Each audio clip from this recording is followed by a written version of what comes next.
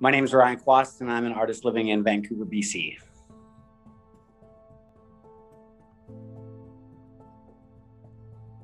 So I work in paint as a medium primarily, and I build everyday objects up through a slow layered process. And I use that paint to create fantastic sculptures and other wonderful artworks.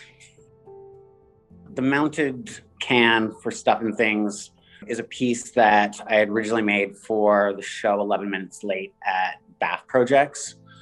Some of the themes that I like to play with are obviously garbage, very interested in trash and how trash can be a beautiful thing because it describes our cultures and just wonderful little magic moments in discarded things that we use every day.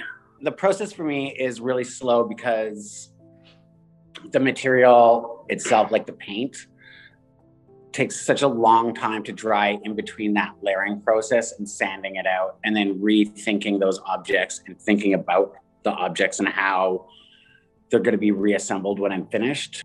I'm really interested in objects that look like they're functional, but could never function the way that they are. So that work is a little bit of a joke because in our studio, I have a little mounted can where I put some pens so I don't lose things or get them mixed up with other sculptures.